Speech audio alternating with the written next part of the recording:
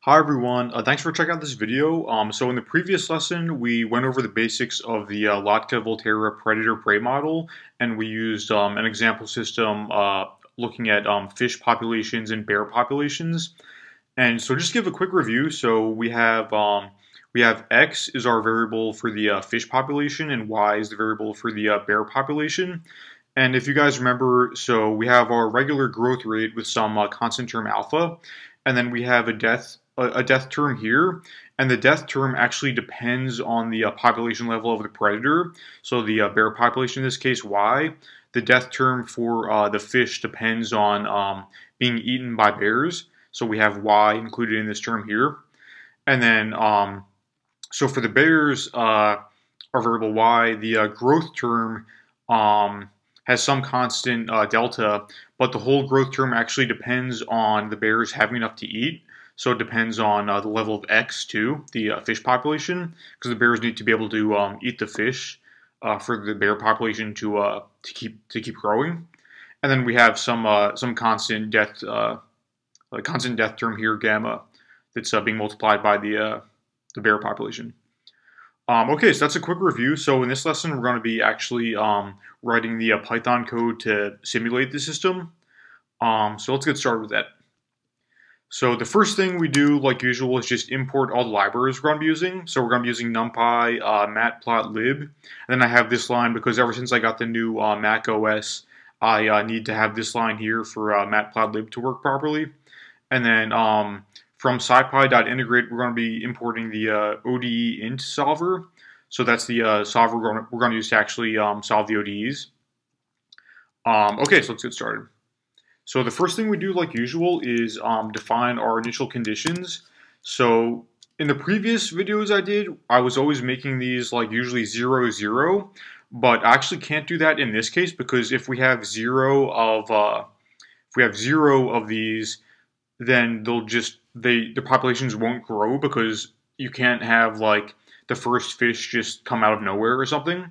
So we need to actually start off with positive numbers here so that we have a population to get things started with. So we're gonna start with 10 fish and 1 bear.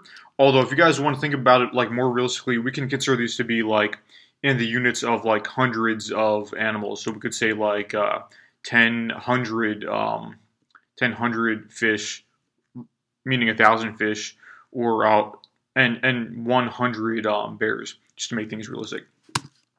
So maybe I'll just make a note of that here. And yeah, just a reminder so we keep things organized.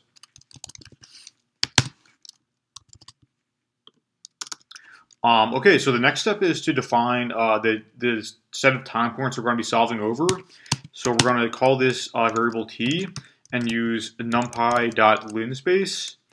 And we're going to say we're going to start from time 0 and go to time 50, and we're going to say we're going to have let's just say 1,000 time points in here. Although you guys can play around with like different values here.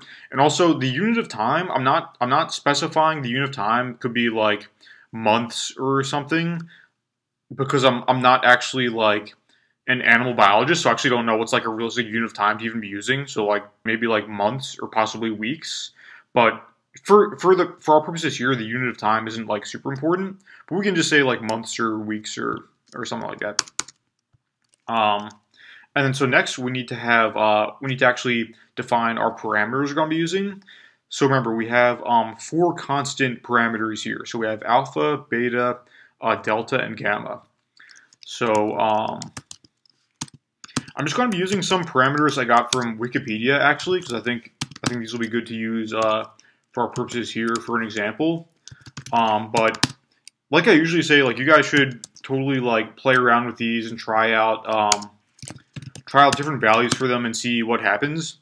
I think that's a really good way to learn about the models and like gain intuition, is to just like play around with the parameters and see what happens when you change them around. I think that's a good way to learn. And then, so like we usually do, we're just going to put all of our params in this, just to get them organized, we'll put them in an array over here.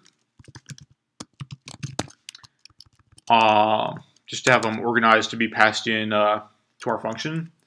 And then, so the next part, by the way, sorry if I'm going through this a little bit fast. If you guys want like a slower, more in-depth explanation, I'll also link to the first video I did on doing the ODE models in Python. I'm going through it a bit fast because I'm sort of assuming that people have like already seen that video. But if you guys haven't and this is new to you, I'll put a link in the description to the first video I did on simulating ODEs in Python. Because in that video I go like a little bit slower and more in depth, but going a little bit faster, assuming that you guys have seen maybe a couple of these already. So we're going to define our function that's going to be actually passed into the ODE solver. So we're just going to call our function sim, and it'll take 3 arguments. So we'll take the variables argument, which is going to be this. The variables argument is going to be where we pass in the initial condition, and then t, which is the time points we're solving over, and then params, where we're going to be passing in the params array here. And then so the first thing we do is just define our population levels locally within this function. So we're just going to say x is going to be the first element of the variables argument. So when we pass in the initial condition, we'll be defining x to be 10 here. Remember, x is the fish population level.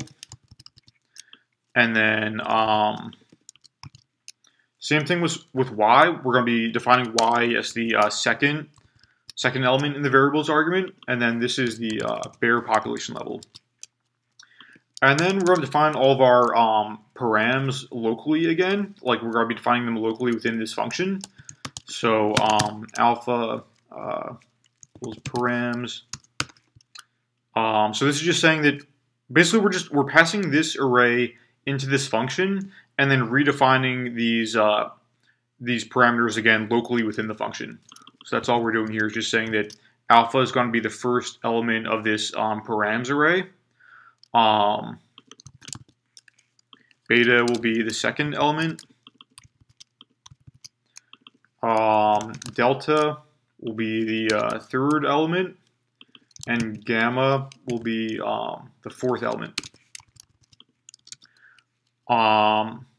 Okay, so then the next step is to just actually write down these ODEs. So we just need to type these out using all of our local variables we've defined here. So dx dt equals, sorry, let me just make sure I get this right. Alpha times x minus beta times x times y, right? Okay. And then dy dt equals delta times x times y minus gamma times y. So let me just make sure I got that right. Yeah, looks good.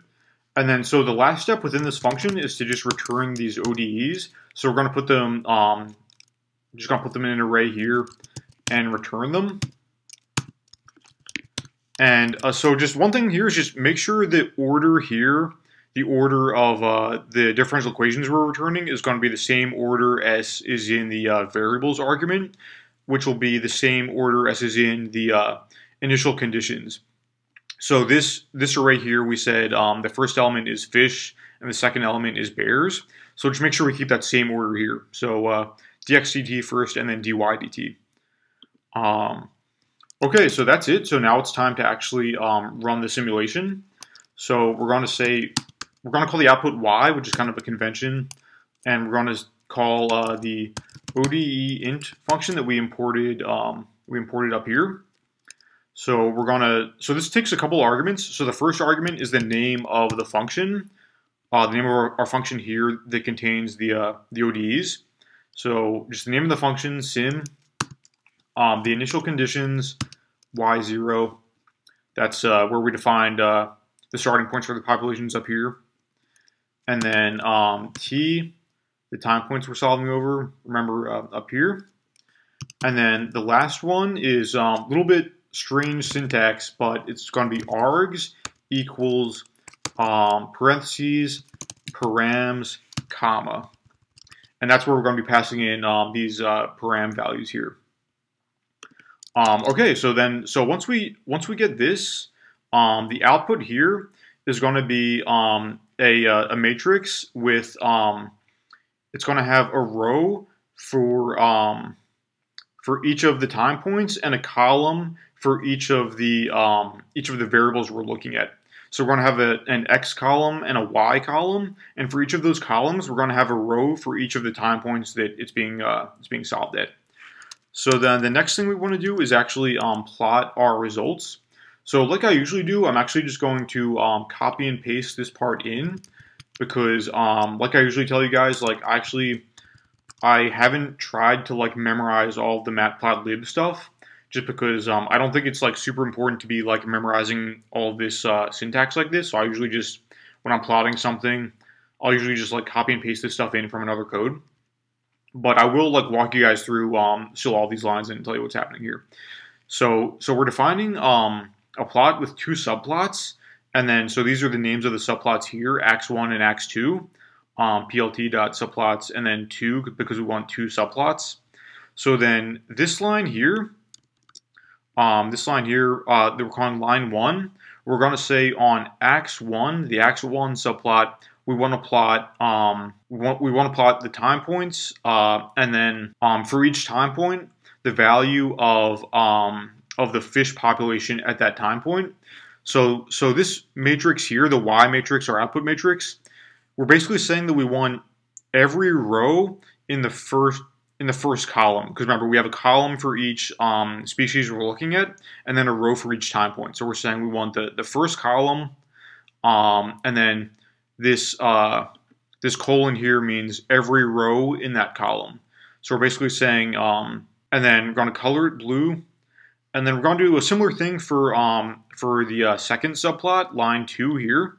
So we're going to be plotting the time points, and then for each time point, we want the value of the second column of this Y matrix. We want we want every row for it. So this will give us the bear population level at every time point. And then we're going to color this red, and then just put some labels. So we'll label the first subplot fish in the hundreds, and then second subplot bears in the hundreds, and then plt.show just showing the subplot. Okay, so hopefully this works okay. So let's try running it.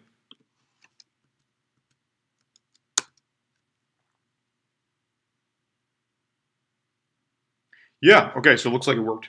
So as you guys can see, we're getting some oscillations here. So it's kind of like I said in the last lesson, like I think it's important to sort of think through this and understand like intuitively what's happening here. So the reason we're getting oscillations is that as we get more and more bears, we get more and more bears as the bear population increases. But the bears, remember, are eating the fish. So the more bears we have, the less fish we're going to have. So we're getting more and more bears here. You can see like when the bears are reaching the peak, the fish population is actually decreasing because they're all getting eaten. But if we don't have enough fish, if the fish population gets actually too low, then we actually get in a situation where the bear population is decreasing because the bears don't have enough to eat. So if we get too low fish population, the bear population will also decrease. But then as we get decreasing bear population over here, then the fish population actually recovers because they're not getting eaten as much. So we get cycles like this where both populations are oscillating just because of these predator-prey dynamics. So that's kind of like the intuition behind why we're seeing these oscillations. And then there was one other thing I wanted to show you guys. So in the last lesson, we solved for the steady states, and we found that we have a non-trivial steady state when x is gamma over delta, and when y is alpha over beta. So I just want to show you guys what happens when we put in the steady states for the initial condition. So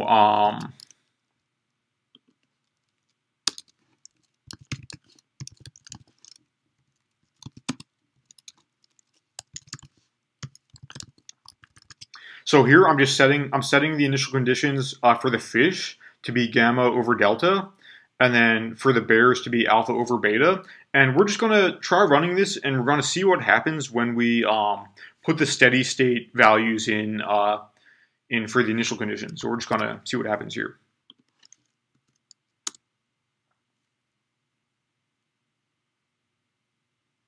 So as you can see, when we start at the steady state, we just get this these straight lines, because remember the definition of a steady state is when no change is happening. So the derivatives are 0 and the populations are just not changing.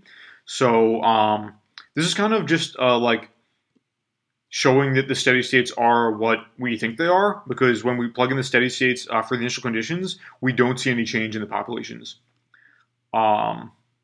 But really, like other values besides the steady states, we'll get those oscillations we're getting before. Okay, so that's it for this lesson. So I'll put the code on GitHub if you guys want to download it, and the link to that will be in the description. And but yeah, that's it for today. So thanks for watching, and see you next time.